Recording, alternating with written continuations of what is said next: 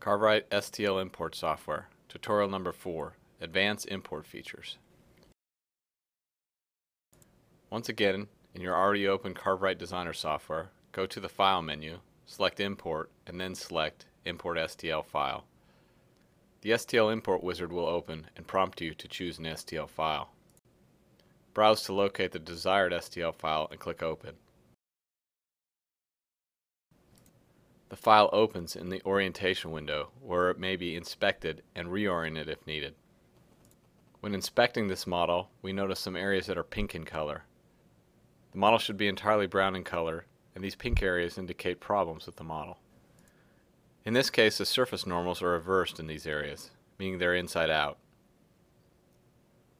Now normally, these kinds of problems make the model invalid, but with our software we have some leeway in dealing with these kinds of situations. Let's start by orienting our model. We will choose whichever view seems appropriate to face forward. For this model, let's orient it so the side of the car is in the Z direction. We remove the tires from this model so that we can import them in separately. This way we can make the car roll when assembled. We notice that the imported car is 34 inches long. Let's scale the model to a more reasonable size. Let's make it 10 inches long. Notice here how the scale factor automatically calculates based on the new dimension. Remember the scale factor of 0.288, as we will need it again when importing the tires separately. With this number we can import our model in pieces and scale them all the same.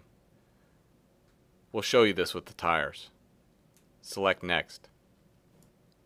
Okay, we are now in the slicing window. Let's begin by considering our slicing strategy. This model seems fairly straightforward. We need to slice off the front and back, the two sides, and then from top down. This model has no information regarding the undercarriage, so we don't need to worry about that. Let's start by slicing off the front. Select 90 degrees on the spin plane and translate it to the front of the car. Now we talked in tutorial 3 about using a 7-degree cut to compensate for the taper of the bit. So in order to make this slice seam properly, let's add that 7 degrees to this cut.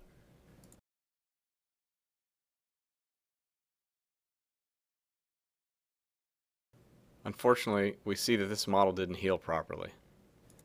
This commonly happens when using non-solid models with reverse normals.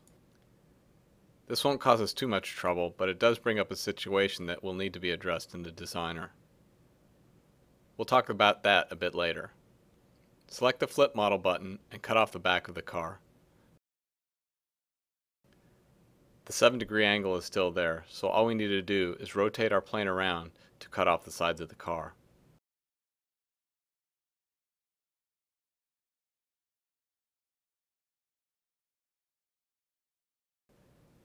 Now we are left with the top of the car and all this leftover information down here.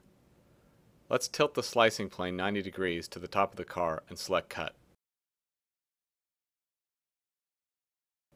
Now it gets a little tricky. The only information we need from what's left is this hood section and the trunk section here. The rest of this is not necessary, so let's remove it. We'll need to set our spin plane to 90 degrees and then use the tilt slider to find an angle to separate the hood section from the rest of this.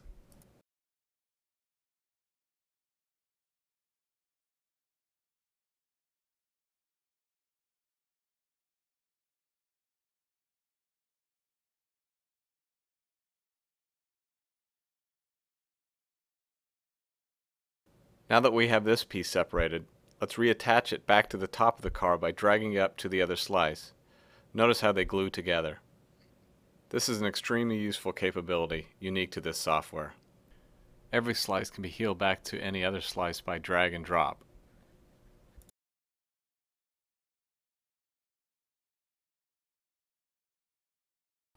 Let's flip the model again and slice off the trunk portion and heal it back as well.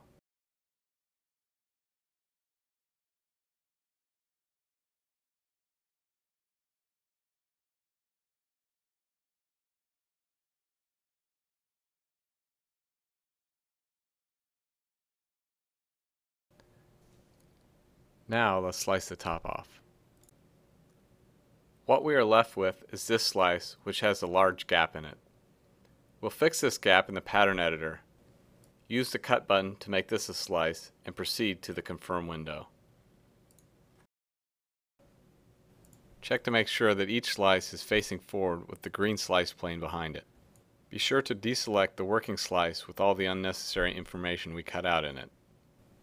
Once you've confirmed that everything is as it should be, select Finish.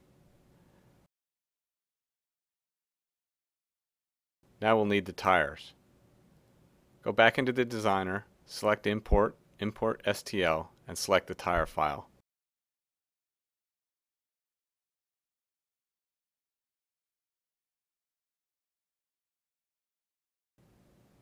The tires open in our orientation window, and we see that they're all pink. We've already learned that this means that the surface is inside out and is a sign of an improper model. In the case where the entire model is all pink, select the right-handed checkbox to reverse all normals. Now it looks correct. Rotate the model so the tire is facing in the Z direction, and then using the scaling factor of 0.288, scale the model to the size of the rest of the car.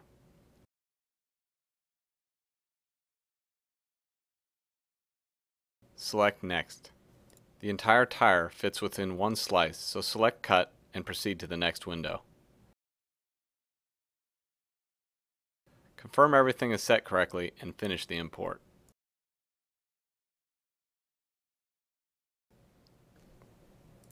Back in the designer, create a new project. We'll carve this out of a board that is 17 inches long, 10 inches wide, and 3/4 of an inch thick.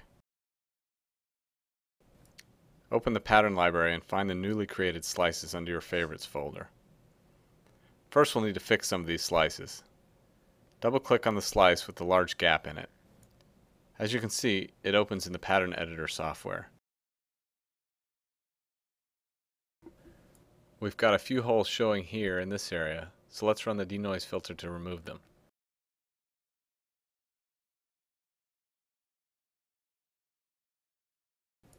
Now we want to fill in this gap and create one solid piece.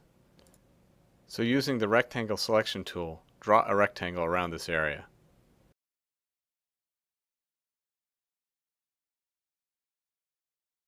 Zoom in to line it up.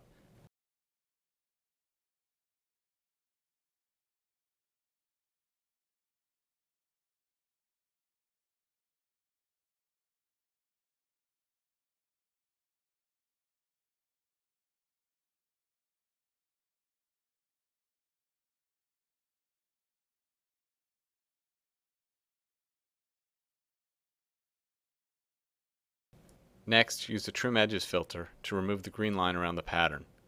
Then use the dropper tool to select the color right at the edge.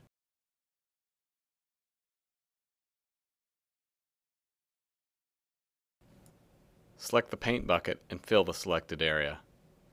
Now we'll have a solid piece to glue to.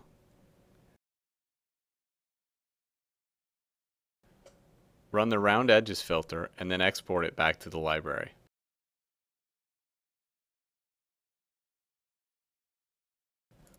Let's also double-click on the other patterns to check them. It looks like they all can use a denoise filter to remove unwanted holes.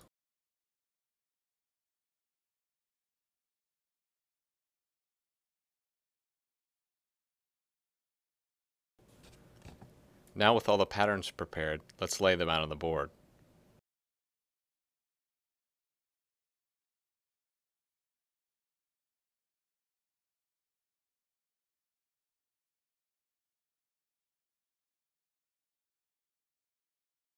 Draw a region around each of them and select the Pierce checkbox for the depth.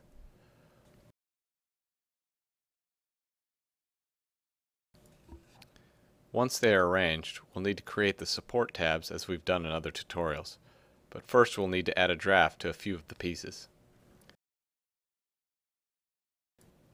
The pattern we just fixed in the pattern editor will be the anchor point for all slices during reassembly.